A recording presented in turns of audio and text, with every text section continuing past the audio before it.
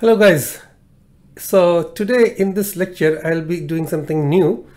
I'll be leading you through creating an ASP.NET 5 MVC website with React component, and I will build a simple and realistic comments box. And yes, you heard it right, it will be on the latest platform from Microsoft, ASP.NET 5, which was released only last month, in the .NET conference. So we'll be actually guiding through this slideshow, and I'll be building the code base from a tutorial, official tutorial of React.js.net, and I will put that link of the documentation in the description of this video. So we'll have to create a project in Visual Studio 2019 community version 16.8 plus using model view controller template, and I will name it React Demo, and you may name it whatever you like. So let's flip over to Visual Studio now. So the Visual Studio 2019 is now in front of me, and I will create a new project. Go for the ASP.NET Core Web Application, click on Next. Name this project React Demo and click on Create. I'll go with the ASP.NET Core 5.0 and I'll highlight Model View Controller and click on Create, clicking all these as the default, okay, and click on Create. Now the React Demo project with Model View Controller template is created and sitting in front of me. So let's click over to the slideshow again to see what is the next step forward. So remove the following default contents. So the controller and the home controller, default home controller is being asked to be removed, as well as the views home and views shared folders. Okay. Now in the controllers folder, I have got a home controller.cs. So home controller is already created for me. So what I will do instead, I will do the bits of changes rather than remove it and recreating it. So what else I have to do is I have to remove these views home and shared folders. So I will delete it.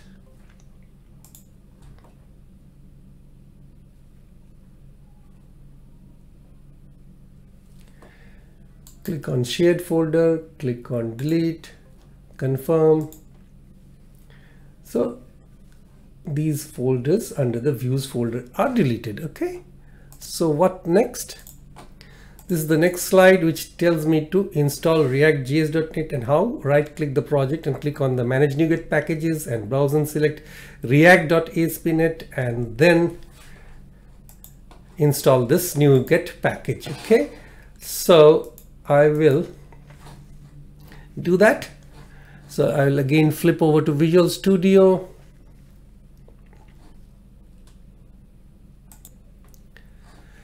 And right click on this project node and then manage NuGet packages.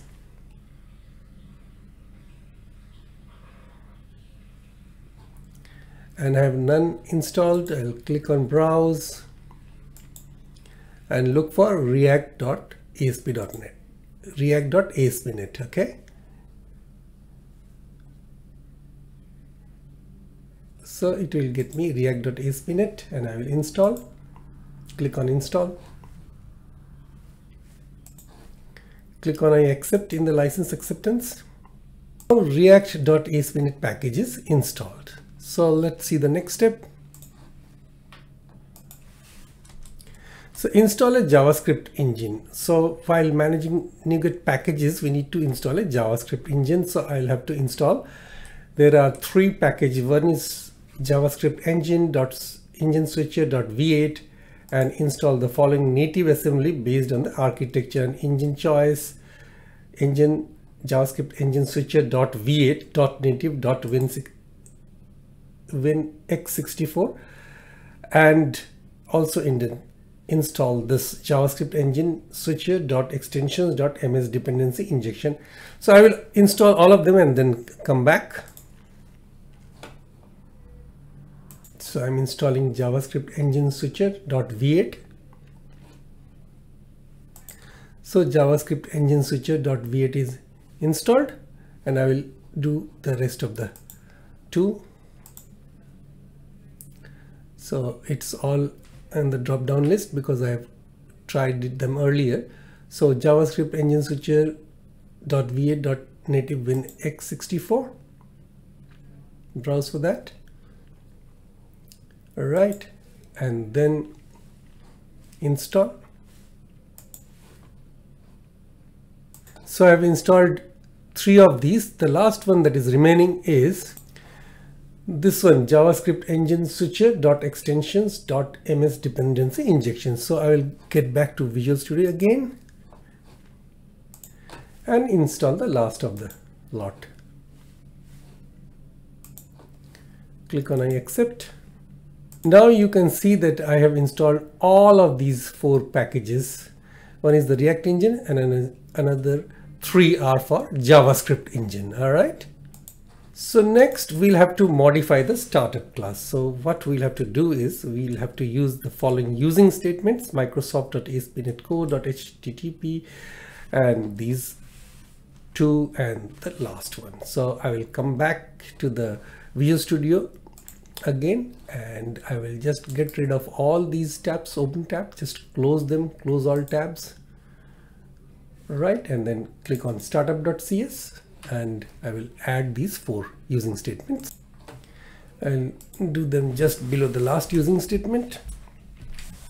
Okay, and click on save all, and then I'll have to add just right above this services.add controllers with views another block of code, which is here.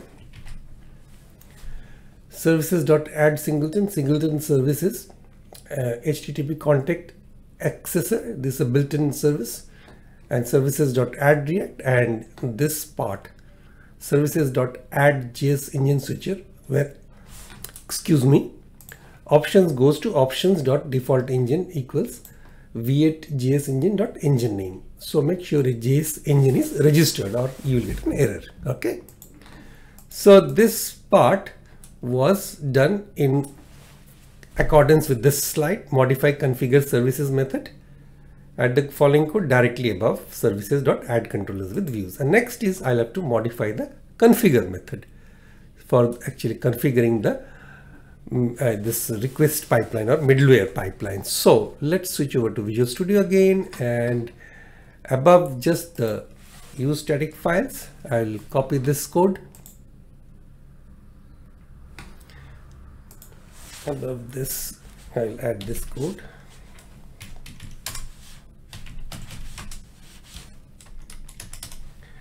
Within this block of comments. Okay. So app.useReact, initialize React.js.net must be before the static files, that is the app.use static files middleware. All right, so it sets something, it gives a comment. If you would like to read, you're most welcome, but we'll come back to it when the time is appropriate. At the moment, I am just skipping these comments, okay? And then again, save this file. Now finally, and this view imports file, I will be using a using statement using React.ASP.NET. Okay, and then again save, and then I'll have to create the basic controller and the view. The controller is already in front of me. I haven't removed this controller. So I will get the bits out that is important and leave the bits that are, get rid of the bits that are not required. Okay. So I will just leave the index action result, index action method, and delete this part, and I need to delete this part as well. Right. And then right click index and add a view, and reserve view empty, and click on add. It will add a index view for this index action method. So reserve view empty, index.cshtml, click on add. And then I will get rid of this template code and then copy the code on my clipboard. Okay, this is the clipboard code that I got from this documentation. And you can see when I created the index view for this index action method, it automatically created the home folder within the views folder and created this view index.cshtml. In a real ASP.NET MVC site, you use a layout. However, to keep this tutorial simple, we will keep all the HTML in one view file. Okay, that is the index view file. Okay, now we have to create a JavaScript file, and we'll create a tutorial.jsx file as per this this slide. Okay, so we have done all this. We have created basic controller and view. Okay, and then we had already removed the contents of the new view file with this following, and then I will create a component, and this component will be in this structure, comment box in the top level, and then comment list. It's a this child node, you can say child component, and this is a child of this comment list, and then comment form is a child of comment box, but it's at the same level as the comment list. Okay, and this is React is itself a comment, it's all about modular composable comments. Okay, and I will put this comment box markup within the tutorial.jsx. So let's switch over to Visual Studio now, and I will create first a file, add within this root folder within the JS. I'll click on create, add, new item, and in ASP.NET Core web, and this is a JavaScript file.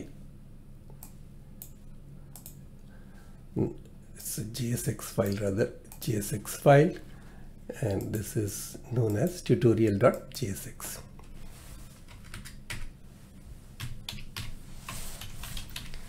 Okay, tutorial.jsx. Now let's build the comment box component. So for that, the code will be this. Class comment box extends React.Component, and it returns class name comment box and hello world, I am a comment box. Okay, this div is not the HTML div. This will be a different, this is React component. Okay, so I'll click on save all, let's say. Okay, here you have to notice that the native HTML component names start with a lowercase letter, while custom React class name begins with uppercase letter like comment box. Okay, and at this point we are ready to run this application. So if everything is all right, we will get a browser stating hello world, I am a comment box. Now you can see hello world, I am a comment box. So congratulations, you have just built your first React component. You can leave the application now running while you continue building the next part, which you will build in the next part. Okay, now what's happening over here, if you see this JSX file, so the first thing you'll notice that here it is a XML-ish type of syntax. Okay, div and end div. Okay, and then if you precompile, if you use a precompiler that translates this is the syntactic sugar to this plain JavaScript, which is in this file. This is the plain JavaScript. Okay, this is a plain JavaScript, and this was the syntactic sugar that was entered in the tutorial file. So what will you observe is that we are defining a new JavaScript class that extends from the React component class. Okay, so in our class we will define some properties and some and some methods to build from what React component already gives us. The most important of these methods is called the render method, okay? ReactDOM.render, which returns a tree of React component that will eventually render to HTML. The div tags are not actual DOM nodes, okay? So this div tag or this syntactic sugar are not actual DOM nodes, they are instantiation of React div components. You can think of these as markers or pieces of data that React knows how to handle. React is safe. Okay, we are not generating HTML strings, so XSS protection is the default. Now you don't have to return basic HTML. You can return a tree of components that you for someone else build. This is what makes React composable, a key tenet of maintainable frontends. Now React.DOM.render instantiates the root component, starts the framework, and injects the markup into a raw DOM element provided as the second argument. Okay. Right, the React DOM module exposes DOM specific methods, while React has core tools shared by React on different platform, React Native. Okay, so we'll end this tutorial over here.